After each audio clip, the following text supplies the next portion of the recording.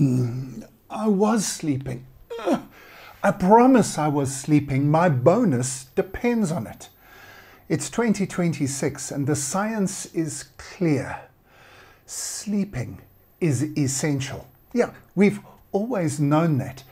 But now we know for sure just how important sleep is to clear thinking, better decision making, making sure we don't make mistakes, making sure we get quality out of our thinking, out of our knowledge workers, out of our professional staff.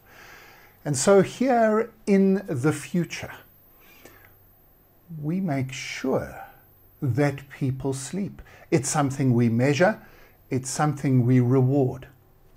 My name is Graham Codrington. This is Throw Forward Thursday, where every week we jump into the future and we see what's going on there and what it could mean for us today. And I'm serious. I really do believe that over the next few years, we're going to see companies take well-being and wellness even more seriously than they take it now. In fact, to be honest, I don't think they take it as seriously as they say they do back in the current day. But a real part of that is how much sleep you get. We know this. We already know this. We don't need more science.